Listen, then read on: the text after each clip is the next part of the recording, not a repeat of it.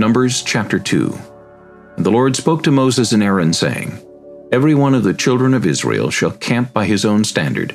Beside the emblems of his father's house they shall camp some distance from the tabernacle of meeting. On the east side, toward the rising sun, those of the standard of the forces with Judah shall camp according to their armies. And Nahshon, the son of Amminadab, shall be the leader of the children of Judah. And his army was numbered at 74,600. Those who camp next to him shall be the tribe of Issachar. And Nethanel, the son of Zuar, shall be the leader of the children of Issachar.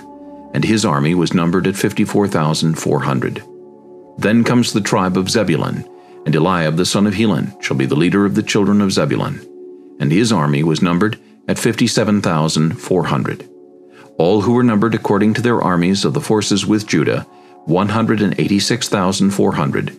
These shall break camp first. On the south side shall be the standard of the forces with Reuben according to their armies. And the leader of the children of Reuben shall be Elizur the son of Shedeur. And his army was numbered at 46,500.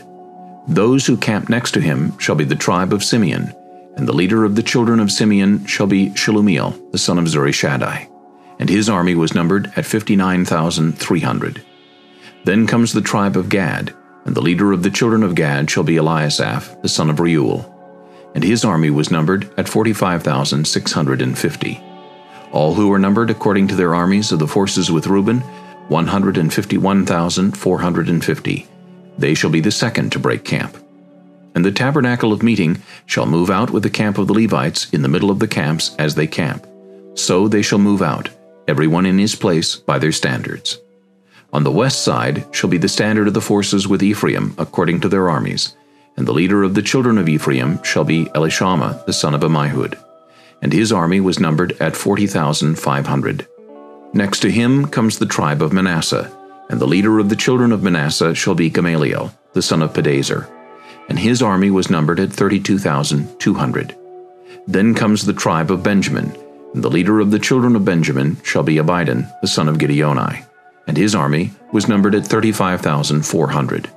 All who were numbered according to their armies of the forces with Ephraim, 108,100, shall be third to break camp. The standard of the forces with Dan shall be on the north side, according to their armies. And the leader of the children of Dan shall be Ahiezer, the son of Ammishaddai. And his army was numbered at 62,700. Those who camp next to him shall be the tribe of Asher. And the leader of the children of Asher shall be Pagiel, the son of Ochran. And his army was numbered at 41,500. Then comes the tribe of Naphtali. And the leader of the children of Naphtali shall be Ahira, the son of Enan. And his army was numbered at 53,400. All who were numbered of the forces with Dan, 157,600.